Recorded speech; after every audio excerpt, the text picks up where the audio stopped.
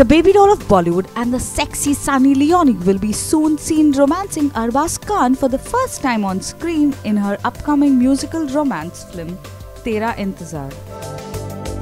Sunny, who will be seen in the 9th season of the reality show Spitzvilla, will shoot alongside Arbaaz in Run of Kutch in August, and an international shoot is also scheduled.